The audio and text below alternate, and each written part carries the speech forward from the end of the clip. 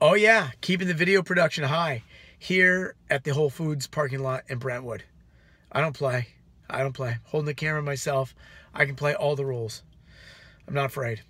So I wanted to talk about something that I find personally really interesting because it influences very heavily what we do at the gym, but not just at the gym, the entire fitness industry altogether.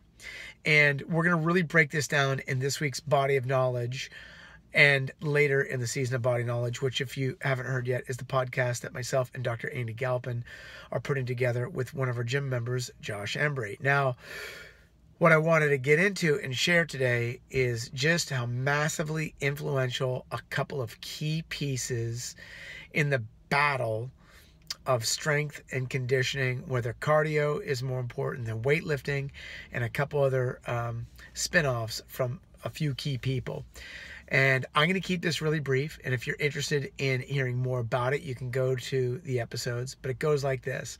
Basically, the history of fitness in the United States really got cracking in the 1860s and 70s under this Harvard professor, last name Winship. And he developed a lift called the Health Lift, which we currently have transformed into what we know as the deadlift. Unfortunately, this very smart top-end exercise physiologist died of a heart attack at 42.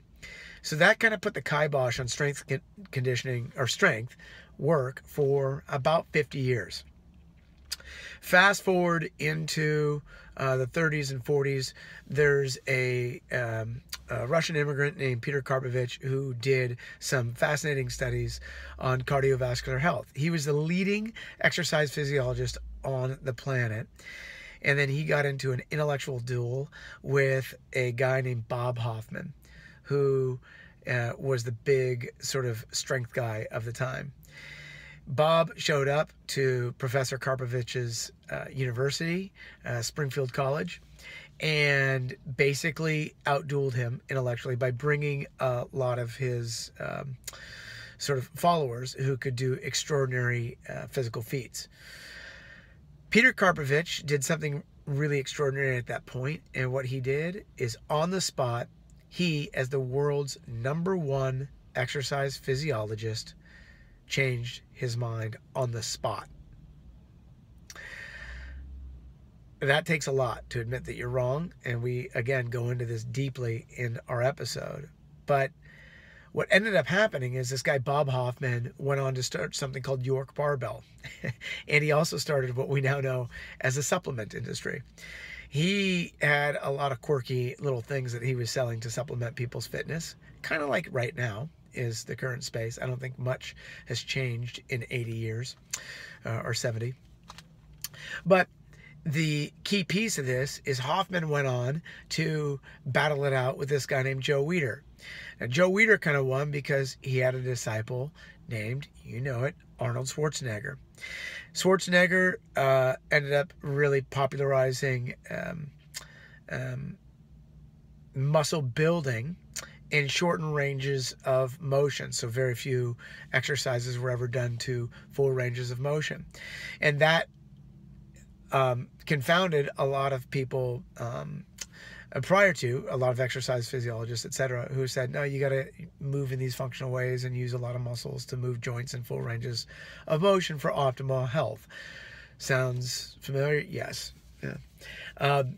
So at that time, we get the aesthetic of the health club, the industry that I was to some degree brought up in. Now, all the while, there's this whole periodized bias in the strength and conditioning world. Periodized means basically like you're choosing to put the body through very specific things to get very specific adaptations. CrossFit came along and said, yeah, we're going to kind of mix this whole thing up and put a bunch of things together, and gosh darn it, you're going to be able to have a little bit more endurance and a little bit more strength at the same time. And as we've seen in the industry or the space of CrossFit, sometimes that's done really, really well. Sometimes that's done really in a shitty way. People aren't able to sustain it for long periods of time. And there's a lot of reasons why. The interesting thing about all of this is that it provides a fantastic framework for us to understand the things that heavily influence all of us. That is everything from advertisements that focus on the things that we're going to want to hear or get us to respond to,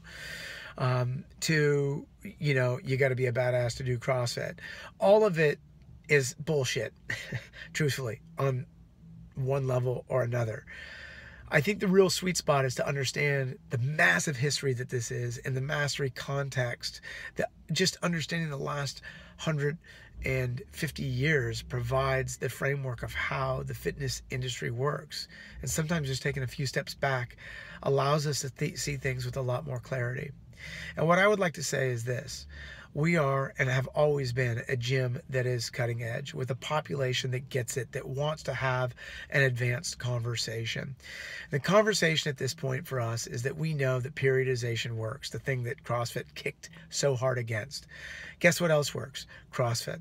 You know what else works? Bodybuilding and the aesthetic. We want to look good. We want to be functionally able, and we want to peak at times when it's really necessary to peak. All of these things have value. None of them necessarily need to be mutually exclusive of one another. I'm doing my damn best to try to understand this and wrap my head around 150 years as best as I can. And as I do, I will do my best to continue to share with you guys. This is a 7-minute video, I'm guessing at this point. Yeah, it is. And I know that sometimes we get 12 viewers on these things, of which 3 make it a minute and a half. I'm praying that 3 of you watch this whole damn thing and get something from it. And if you do, please take a listen to our Body of Knowledge podcast. This is it really is important stuff. And I'm going to challenge the rest of the industry, because I think there's a lot of noise in it. I think there's a lot of bullshit being sold. And I think a lot of people being preyed on unnecessarily. And I love all of you, and I can't thank you enough for being a member at our gym. Love you. If you celebrate Easter, happy Easter, and God bless.